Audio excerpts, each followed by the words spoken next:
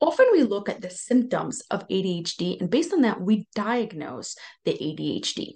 Personally, I found people with ADHD tend to struggle with similar thinking skills. And today I'm going to share with you five of those thinking skills so that way you can improve those thinking skills. And that way, even if you have ADHD, these things are no longer a challenge for you.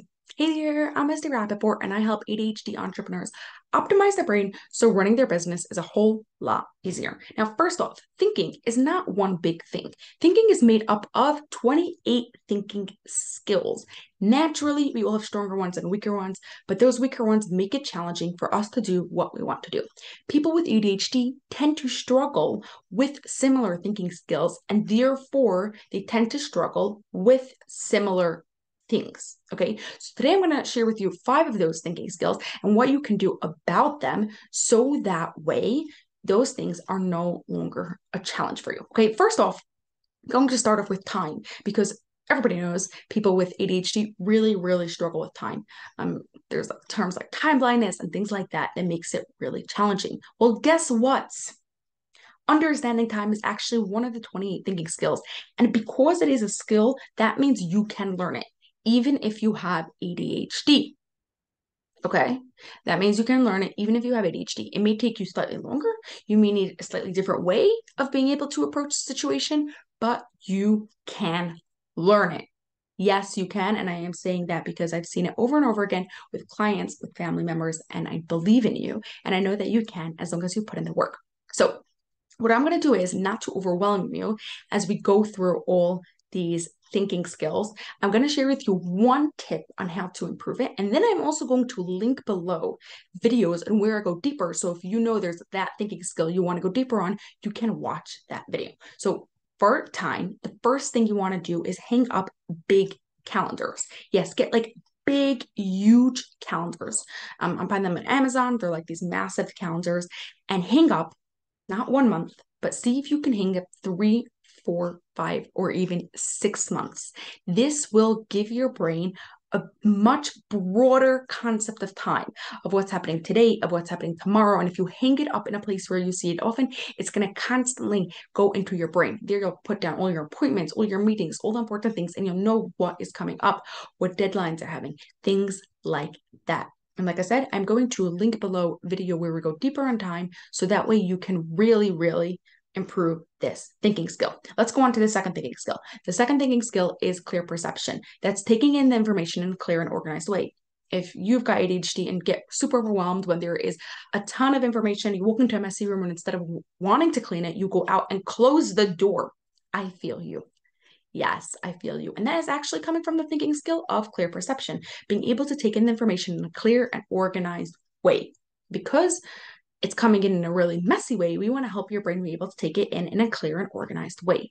So what you do is when you walk into a situation where you're super overwhelmed, go through the five senses and you just ask yourself, what do I see? And list all the things you see. What do I hear? And list all the things you hear. Taste, smell, touch, things like that. Go through all of them and list them out. And by doing that, you're calming your brain down and helping your brain take it in a clear and organized way.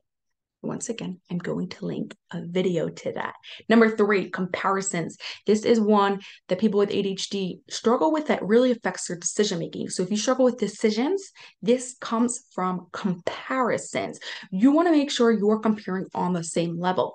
Often we say the attributes, we say the good things about one decision, and we say the good things about the other decision, or we say the bad things about one decision, the bad things about the other decision, but they're not on the same level. They're not both talking about price, or they're not both talking about size, or they're not both talking about color, things like that. And that is what's really making it challenging to make that decision. So to get better at this, before you have to make a decision, just practice improving this thinking skill by taking two random items in your house and comparing them on the same level. So literally write it out. Let's say you take a water bottle and you take a pen, and then you're going to say, what is the color of the water bottle? The color of the water bottle is clear. The color of the pen is black. What is the use of the color? The water bottle is to drink from, and the use of the pen is to write with. And you're going to go through each of them, and that's comparing on the same level.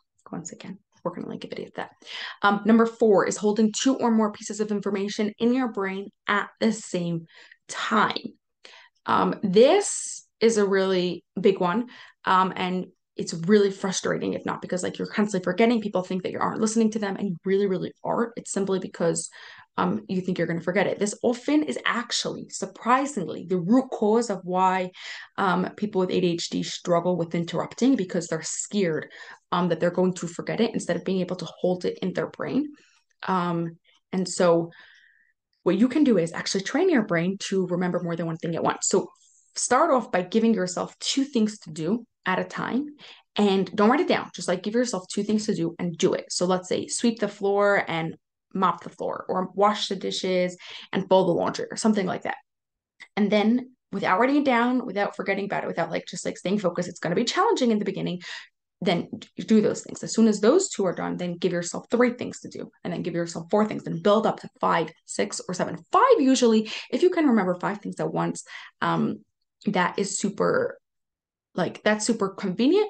If some people could get up to seven, past seven is like, most people just, that's like really, really challenging, but you could challenge yourself and see if you could actually get there. Or even like if you're going to the grocery store and you're just running in for three things, like don't write it down. Remember those three things, hold those three things in your brain, and that will be working on this thinking skill. And then number five, working memory. Working memory is something that I've struggled with for such a long time. I've done so many professional exercises and so many things, and none of it worked for me until I've created my own exercises that worked really, really well. And for that, it's a much deeper video. I have to actually like show you the exercise. And so I'm going to link the video to that working exercise, to that working memory exercise, so that way you can do it. Try it. Do it for like 15 minutes every day for about 2-3 weeks, and you will already start seeing improvements. Okay. So block out your calendars 15 minutes every day and go check out that video so you can actually go improve that thinking skill. Great. Ready for a quick recap? Let's do this. Number one is understanding time. Number two is clear perception. Number three is comparisons. Number four is holding two or more pieces of information at once. And number five is working memory. I will link those videos below. Let me know if you have any other questions, and I will see you on the next video. Bye for now.